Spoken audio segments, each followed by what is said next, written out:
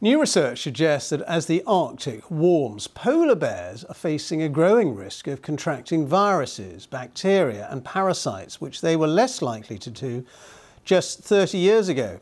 Scientists have been examining recent blood samples collected from wild polar bears and compared them with samples from the same part of the Arctic, which were taken back in the late 1980s and early 1990s. Now, they found that significantly more of the recent blood samples contained indications that the animals had suffered from infections. Let's talk more about this with the lead author of that particular study, the research wildlife biologist with the Alaska Science Center, Dr. Karen Rode, who's been studying polar bears actually since 2006, so very experienced in this field. And this is quite alarming, isn't it, this research? Yes, we definitely saw increases that were higher than has been seen in other parts of the Arctic in terms of the proportion of bears that were exposed to different pathogens. So what sort of results have you found? Just talk us through some of the details of this. Yeah, so we looked at 6 different pathogens, and specifically what we were looking at is antibodies in polar bear serum, which indicates whether or not they were ever exposed to that particular pathogen.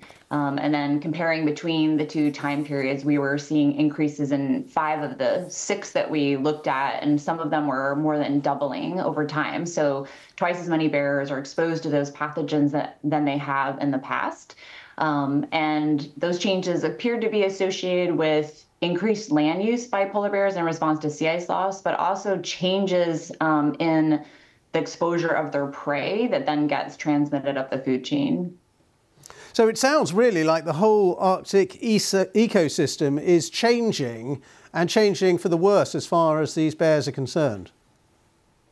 Yeah, I mean, I think it's important to note that this population appears to be a healthy population overall, so the population isn't declining. So we don't think that these pathogens are necessarily causing, we don't have any evidence that they're causing disease in polar bears, which is actually really hard to detect in these animals that range really far out in remote areas. But that we know the population is healthy, but it does mean that as an apex predator at the top of the Arctic food chain, changes that we're seeing in their exposure indicate changes in exposure to other species across the Arctic. And presumably this is something that's just going to keep getting worse and worse as a problem as climate change continues, as global warming increases.